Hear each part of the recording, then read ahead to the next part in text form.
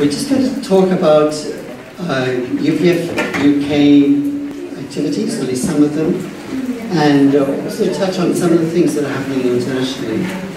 And then we can go into breakout groups, or just to have a period of sharing ideas of how we can collaborate together, how different organizations can work together. So we'll have a 10-minute presentation and then we will go forward.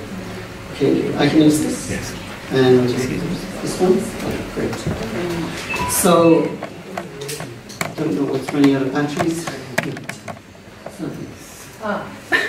So we have a mission statement. This is it.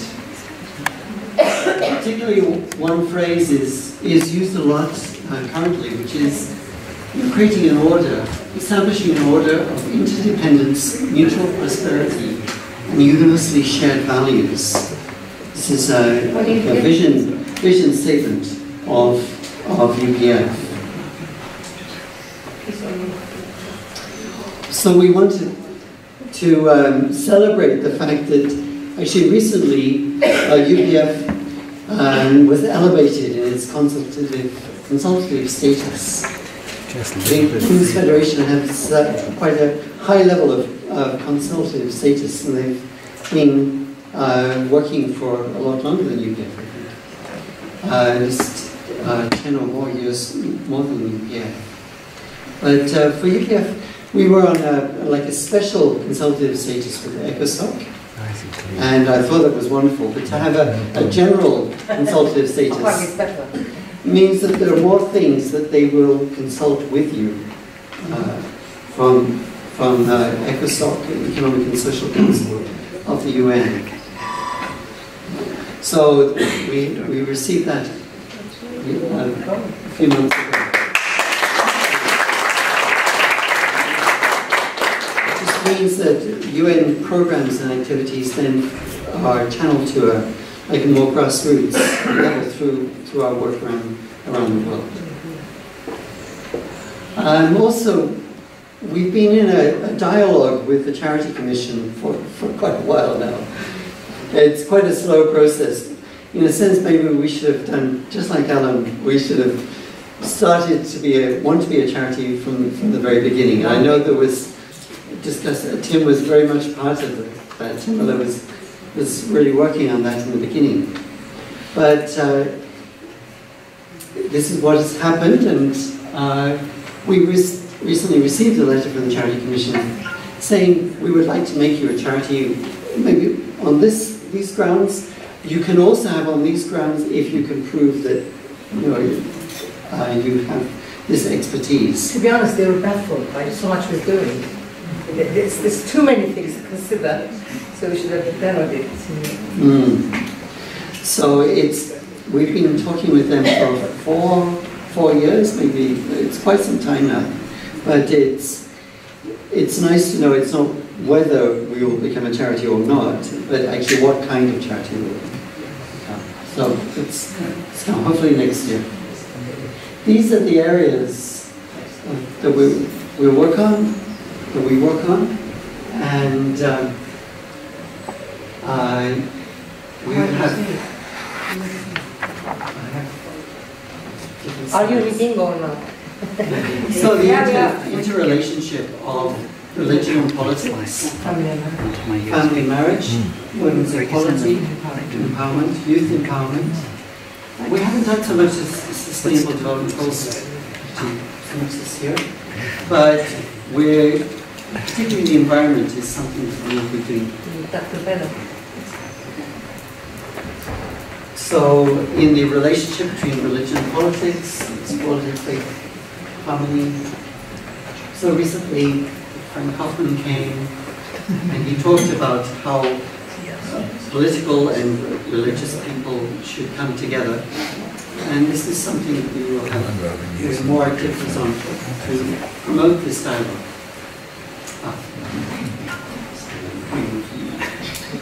Okay, that's red. Okay.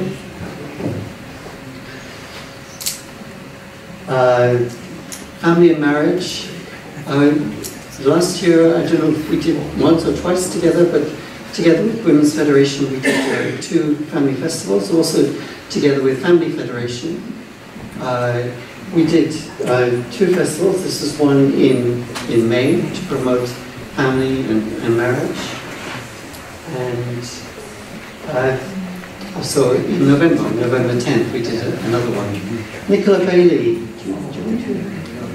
It's just that she's got special skills in parenting, doing parenting programs, and she's offered to actually give parenting courses right here.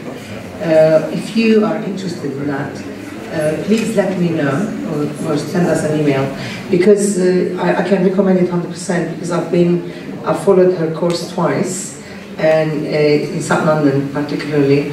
And it's really brilliant, you know. We think we know everything because I'm grandmother now, but amazing pointers as to how we can get better parenting skills. So if you know yourself or know someone, It starts on January 12th. It's 6 weeks. It's Saturday afternoon. It's a Saturday afternoon for I think an hour and a half or 2 hours. Okay. And it's just £30. Yeah, if you could just give, for the whole course. So if you give me just an email to UPF, I'll follow it up. She is a good friend and she lives in Salon. Thank you. Oh, this is in the area of women, we try to really do work in, as we are an NGO, the UN NGO, we do international days that we're interested in. So we do women, we try to do, without fail, International Women's Day, and we also do the, together with WFWP, the elimination of violence against women, which it's very close to my heart, because it's heartbreaking to see how many women are still in almost slave level in their lives, even here in England. Yeah. So therefore, we've just started exploring, also with Elham's help, how to make some resilience programs for these women, and to actually bring them here and understand their needs and write a program with her friend. That's one area. And also Jill's proposal, I want to really look at that. Even in the small group, if you can, Jill, make a group, that would be great. A follow-up program to that, how we can actually do the good that we want to do, how to bring partners together, etc. Right, so later on, if you want to have a women's group discussion, then you can with us. This is just the 28th. We had 3, you know, this is quite by chance. We had 3 baronesses from 3 different parties. Baroness Din is Labour, Baroness Verma is Conservative, and Baroness Eche is Liberal Democrat, who was my friend actually for some years before she was Baroness. So it's interesting, you know, that it happened like that. You know, usually we need 1 Baroness to have an event, but we had all the 3. It was brilliant. It is really very, very well received, and we had people working in the field. That's what made it so interesting. And a person came from Birmingham, who, if you hear her story, you would say, I want to help these guys. You know, really, it's very heart-wrenching, you know, stories we heard from a couple of people, and from Jackie as well. Okay, that's that.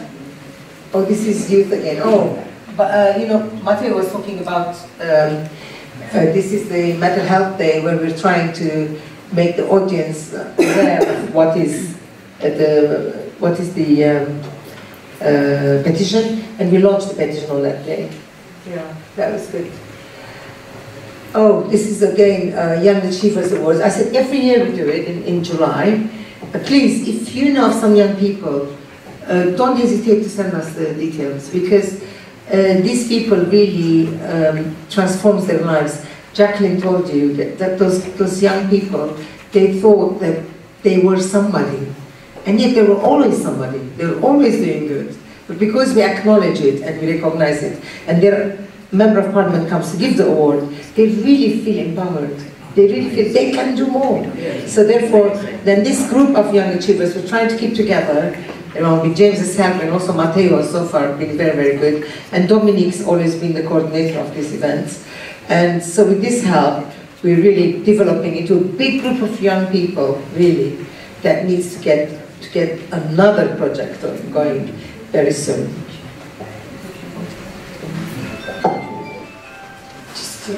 One thing the Universal Peace Federation is promoting around the world is this idea of a peace road, and the idea that highways are a source of trade, sharing of culture, sharing of ideas, meeting of people of different backgrounds and different religions.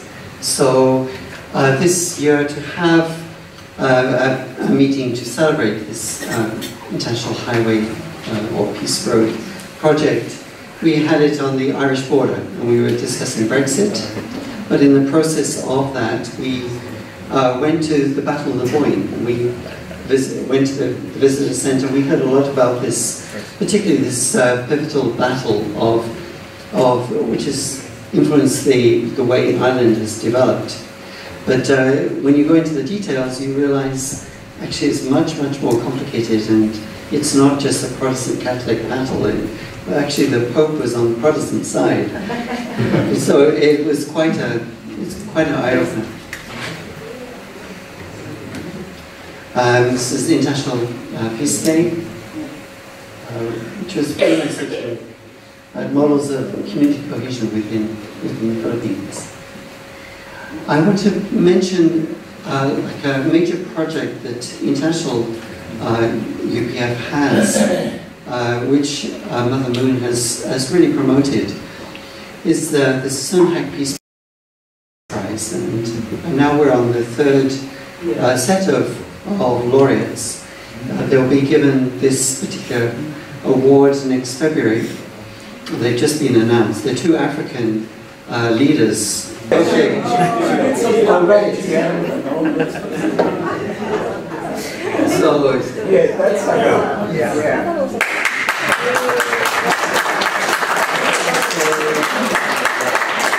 They will receive this award in February at World Summit.